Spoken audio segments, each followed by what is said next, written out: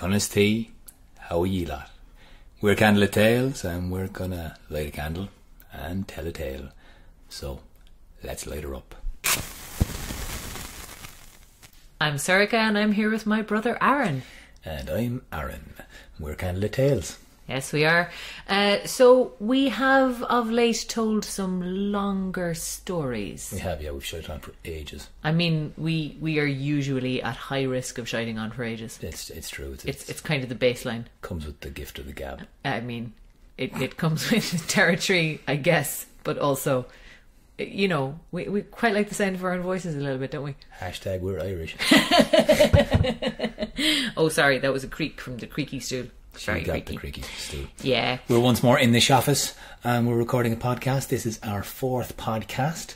We decided to, keep you guys giving us feedback. I forgot how to talk. Getting us feedback about our live show release and our live telling of a story. She's laughing at me because I'm not making sense. You're really not. We recorded a few shows basically, and we released them as podcasts. As our first and second one. I follow you now. Yes. I'm glad that you follow me, because then the person who's not listening to me definitely is following me. Eventually, you probably wouldn't have if I tried to make that sentence. Oh God, stop talking. We haven't even gotten the story yet. We'll be here all night. What he's trying to say is we started this with a live show, and that was fine. Right, and then we also did a studio recorded story. Yeah, that's what. And we're going to continue with that for a little while. But we'd really like to hear from you guys which you preferred. And we're also going to do stories of different lengths. Yeah. And that's partly to mix it up, but also partly because those stories are different lengths. Some of them are extremely long. Like last week's one, which I actually condensed a reasonable amount. You left out the chat up line between Deirdre and Nisha. Oh God, the greatest chat up line of all time. I couldn't believe you left that out. Do you know what? We're going to put it in another podcast, because Irish mythology chat up lines is like a whole subgenre that is just, it's hilarious. Brilliant. Lots of comparisons to cows in a complimentary way. So turns out that's changed. This story, I tried it out once, didn't go well. I can imagine it did not go well. This story is a little bit shorter. It is, yeah. It's a little bit, shall we say, punchier. And I suppose it's one of the, you could keep on saying every single story we tell is the first story of the Tain, but this is one of the original Genesis stories. Yeah, I mean, you could kind of start the Tain anywhere, but it is definitely one of the Rave Scéalta of the Tain, or the Príomh Scéalta, one of the stories that kind of surrounds it and supports it. So if you haven't listened to the first two podcasts, you might want to go back and check them out. Do. You don't have to, because this is a self-contained story. We refer to the Curse of Macha in this, and this is what this story explains and tells you about. And if you want to hear more about this, Patreon page.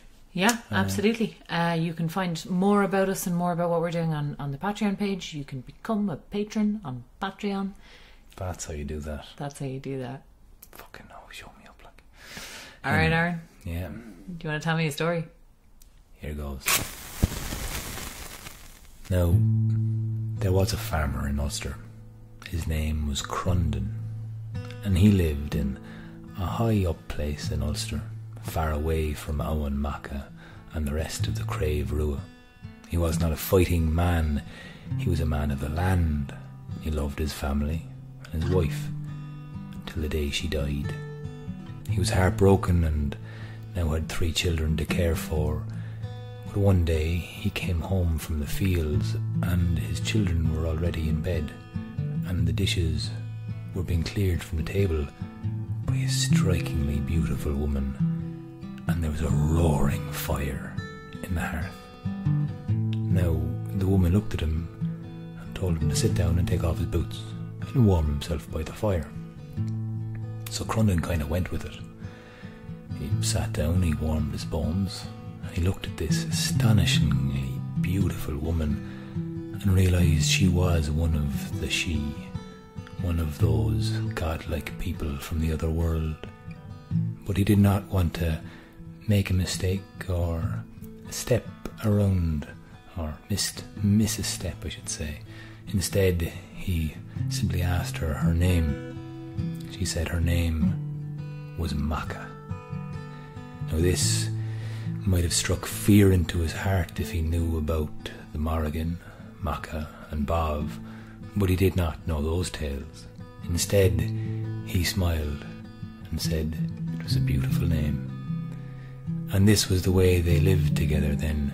She cared for him, he worked in the fields, and she cared for their dwelling and their children. And Crundon was so happy in this time. He had the most beautiful woman he had ever seen. She cooked for him and cared for his children, and when they went out hunting, he saw her running like no creature he'd ever seen before. She ran with such grace and such speed. It was faster than anything he'd ever seen, faster than the wind itself, and it took the breath out of his lungs just to watch her move so well. Time went by and her belly grew big with child, and his happiness grew as well. But an invitation came to their dwelling, an invitation to come to Aron Macha, to a great feast there by Curse Macha, who was hosting. Now, Crundon was set to go on the eve of this feast, but Macha said not to mention her to anyone, and the look she gave him stilled his beating heart, and he knew he must do what was being told.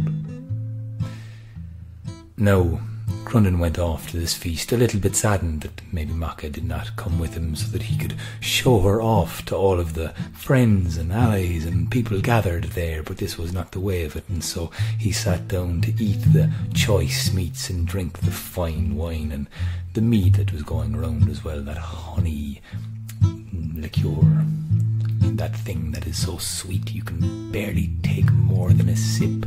'Tis so strong, and strong of alcohol indeed it is, for it wasn't long that he became a little bit dizzy, and when he heard a mention of the greatest cook in all of Ulster, a man's wife sitting across from him, being told she was the greatest cook in all of Ulster, well, Crundon felt absolutely astonished, nearly wanting to correct the man, because of course Macha was a better cook, but he held himself, he realised and remembered that Macha had warned him not to mention anything about her, so he swallowed this bit of information along with his pride and supped a little bit more on that sweet, sweet mead.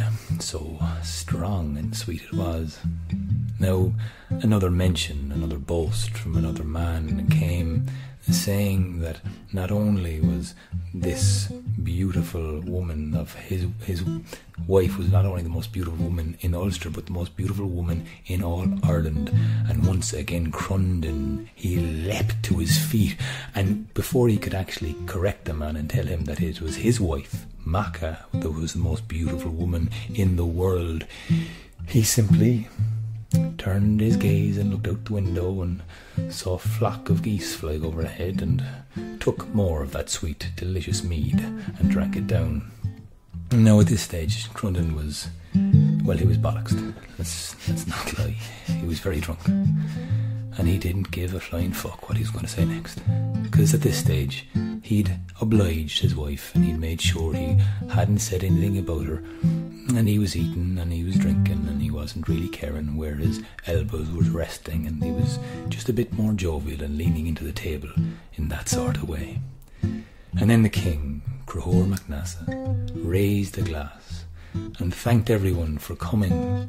After all, he told the people there that the reason he wanted all of the people to be here with him was to raise this glass to the 2 horses he had just bought and purchased. The 2 horses were the fastest creatures in the land, he said. Now at this, Crundon called out, "Ha! Not as fast as my wife."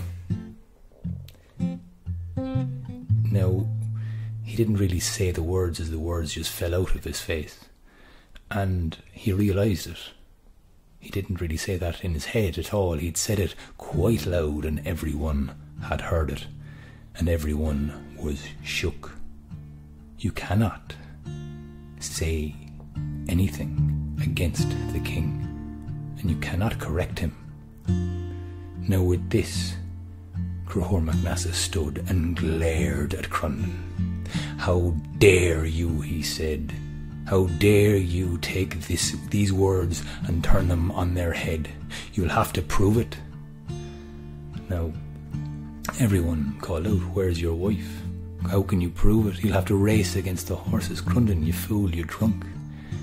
But now he had swords on his neck, and now Crahor MacNassa sent messengers to his house to get his wife to bring them to Macha so that she would race against his prize horses to prove how Crundon was wrong.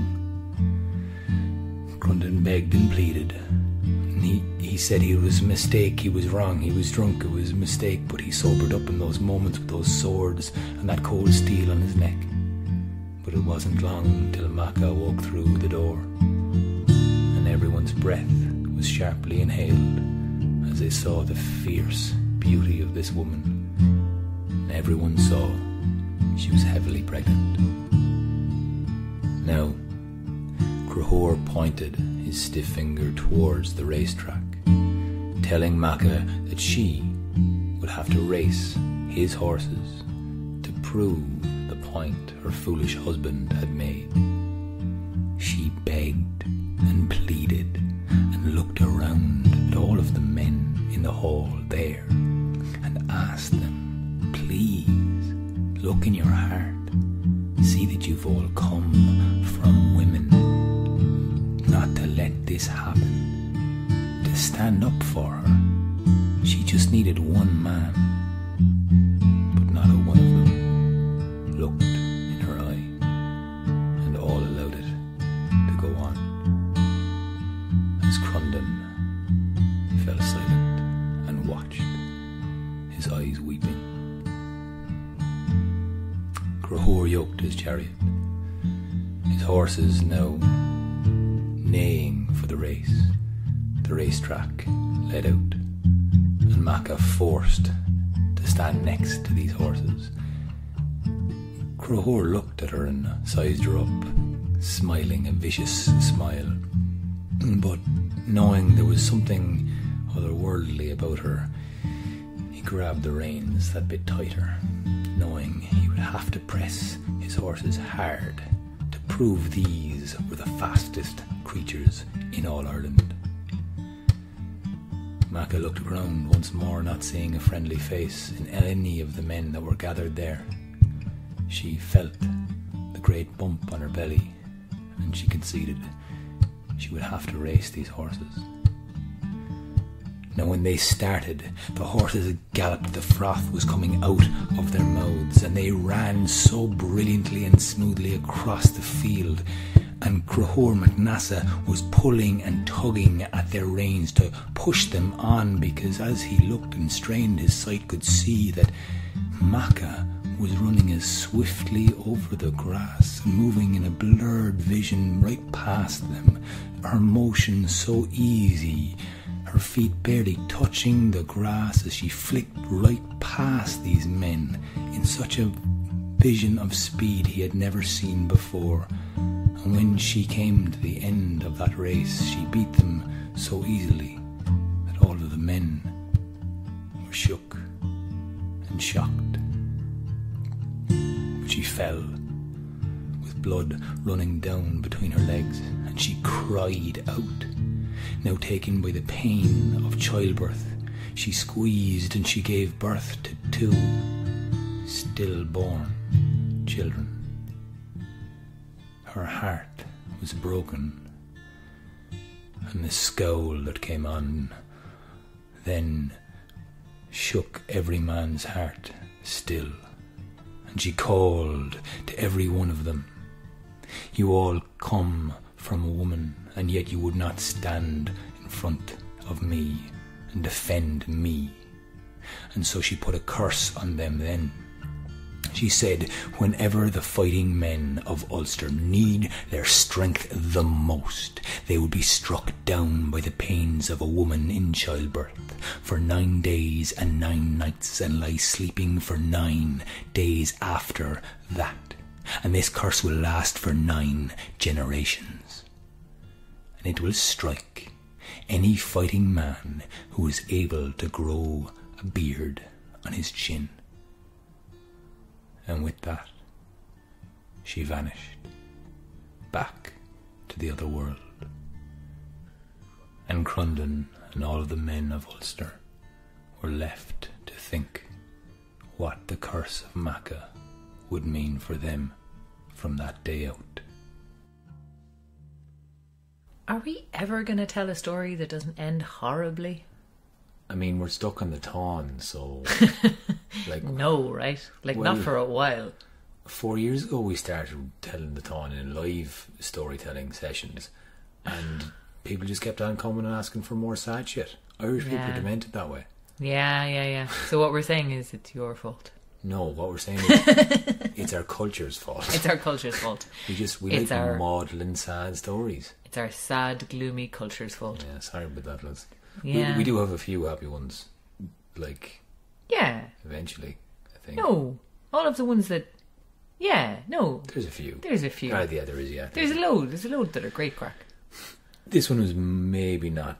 It wasn't the worst, though. It started off very cheery.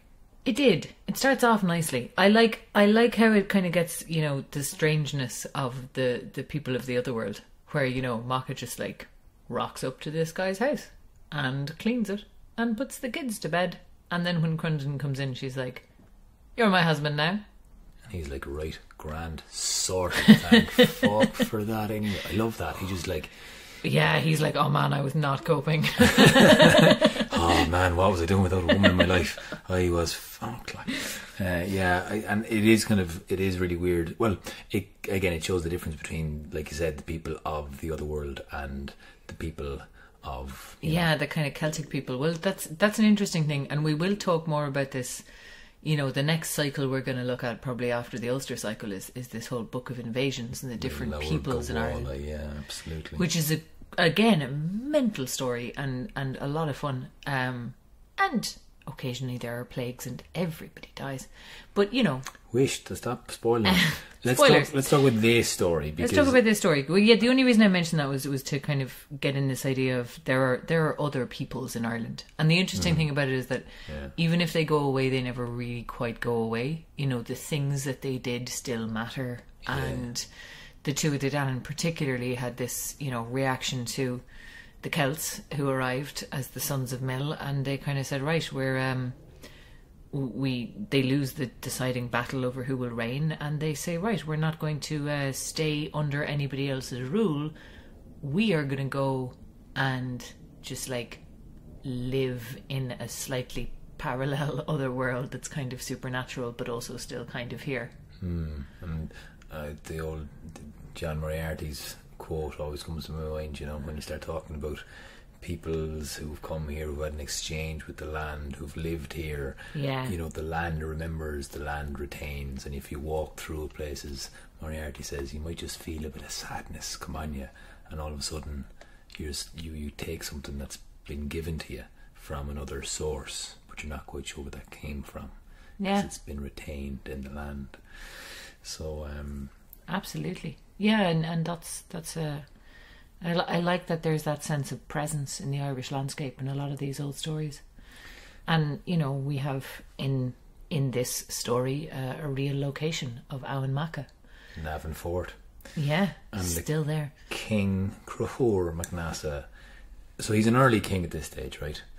The timelines are always a bit of a mindfuck in these stories. But yeah, he's not this is not long into his kingship. This is sort of around the same time as the Deirdre, initial decision.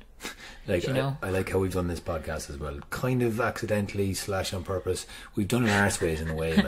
I know the chronology of myth is a bit mad. Do you know what? Anyway. We're just getting everyone used to the fact that if you like chronology, You should not listen to us. Because we told the Tain, then we told the backstory of Deirdre, and now we're telling the first backstory of Macha. And now we're telling it different. And you know what? At a later date, we might even tell you how everyone was born, which is a further backstory. Very true, yeah. They're all great stories as well.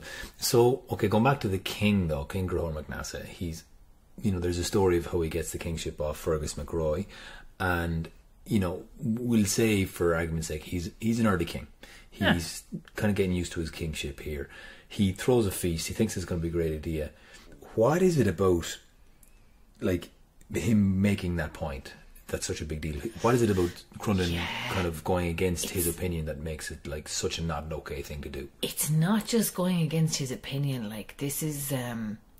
he is, as you say, a young king. He's also... probably at this stage, kind of in his teens, because he's very, very young when he gets the kingship. Like he's explicitly too young. He's a kid, like. Yeah, like he's too young. Nessa, his mother kind of rules it, doesn't he? Whatever the line was at which you were mature enough to be a king, he has not met it. Do you know what I mean? Right, and we don't exactly know where that is. So like he's young and presumably a bit hot-headed at this stage.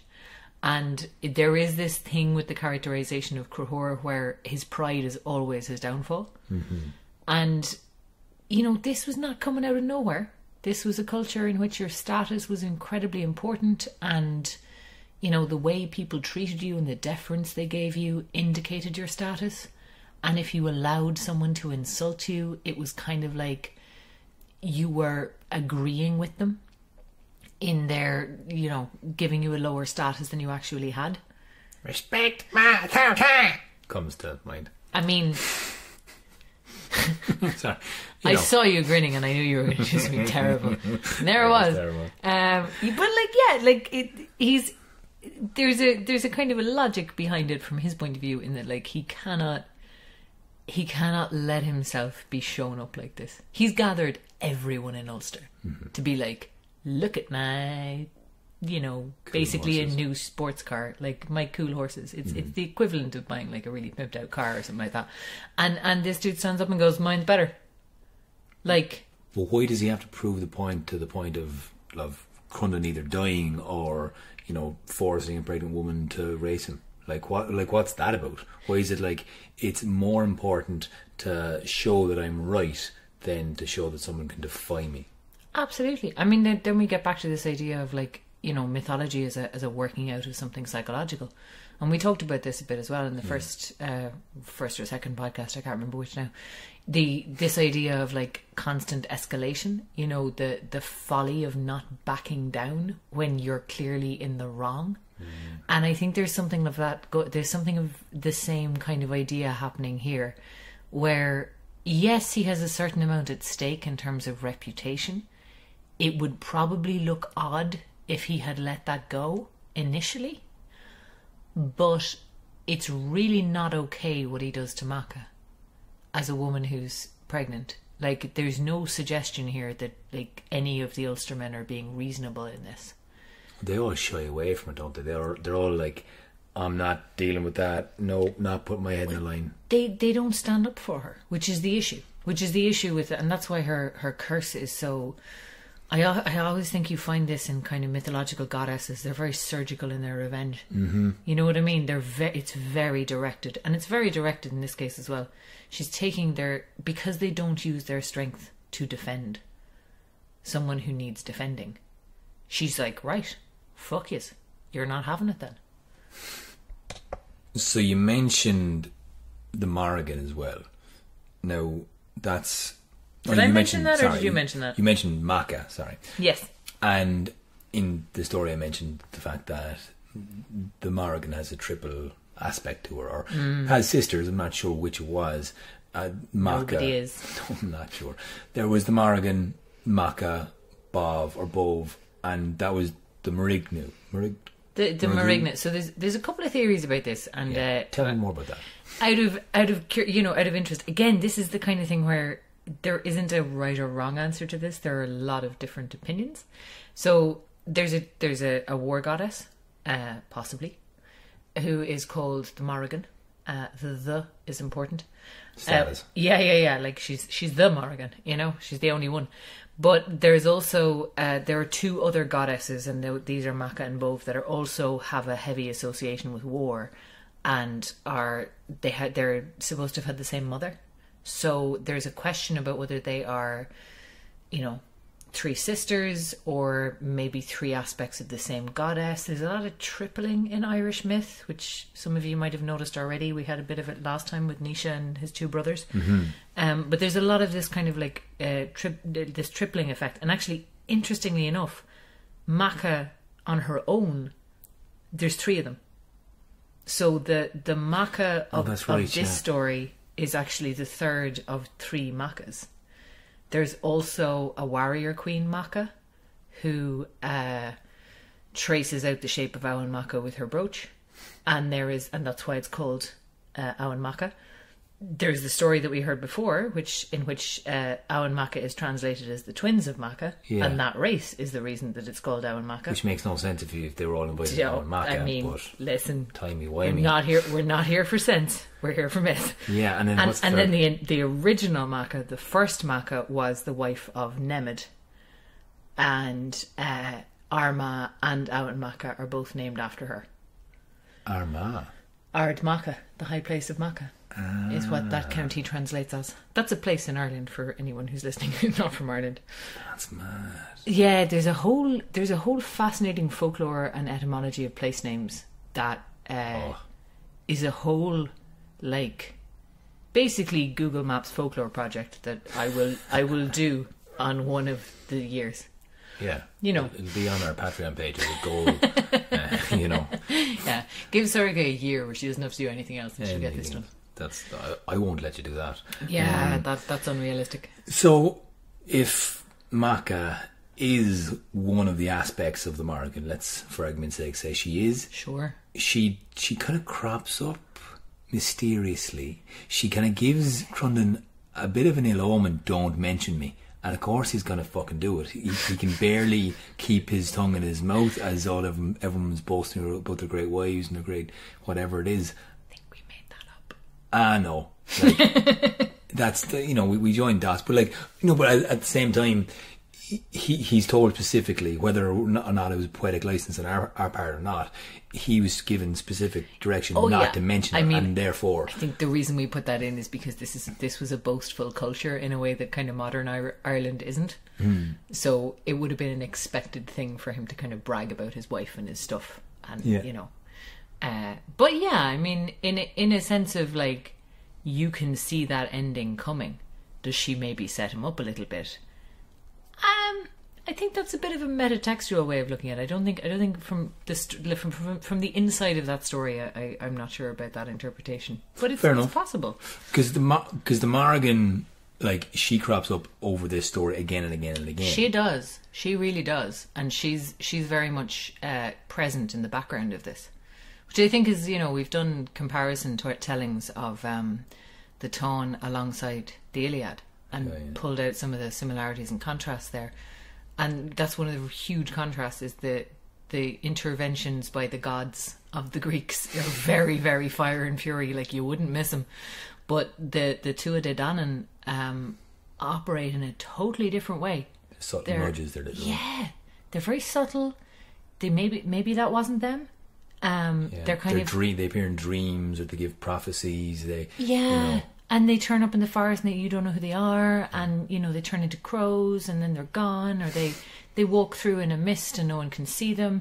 And there's all this kind of, like, are they or aren't they? You know what I mean? They're much more ambiguous. It's that kind of shadow at night. Did you turn around and was there someone standing there, or was there?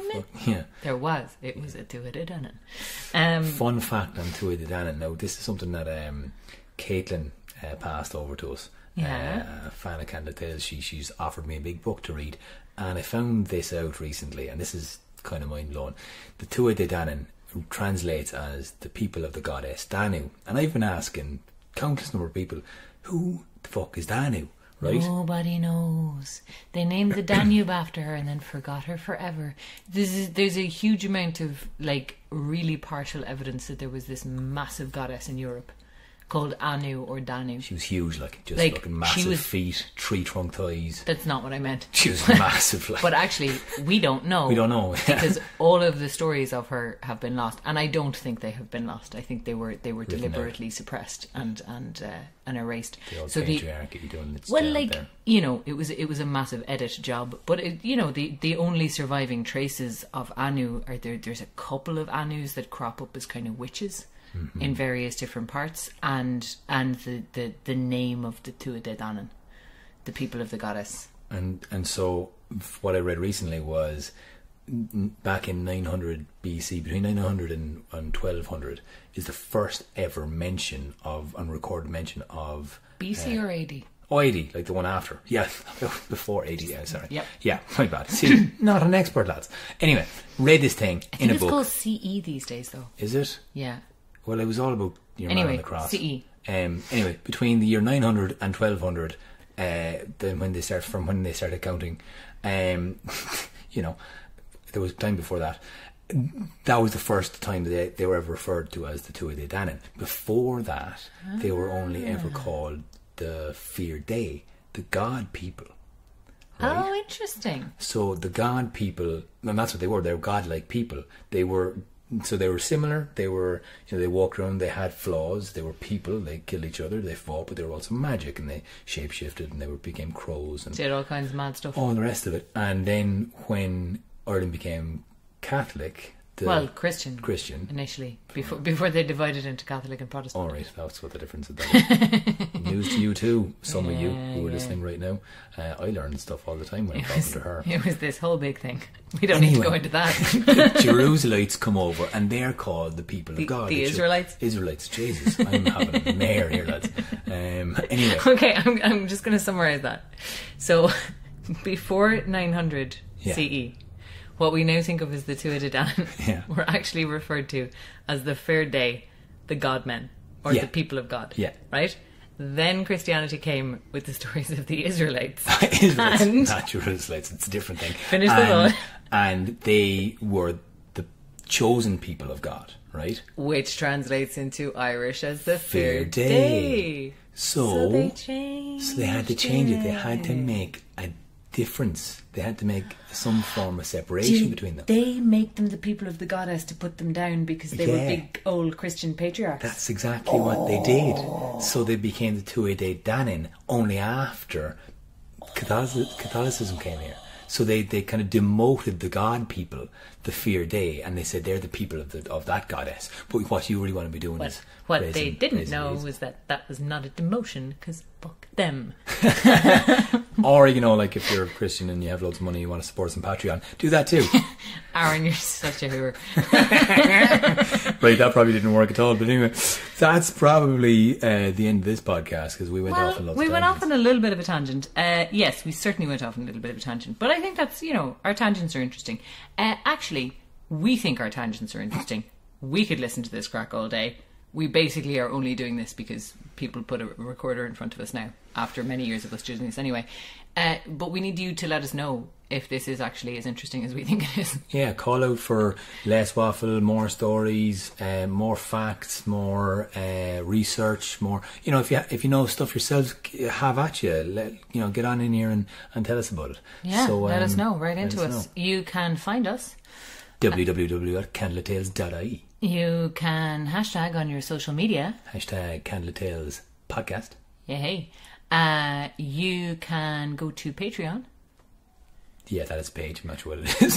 I think it's patreon.com/Candletales. Google us. We were in a good rhythm there. We were in a real good rhythm and you messed it up. I dropped the ball there. Sorry. You can find us on Patreon and you can lend us your support. You can also support the podcast by sharing it with all of your friends. Yeah, just be sound. If there's any, leave us a review, share it around, tell people about it. Particularly your like wealthy friends.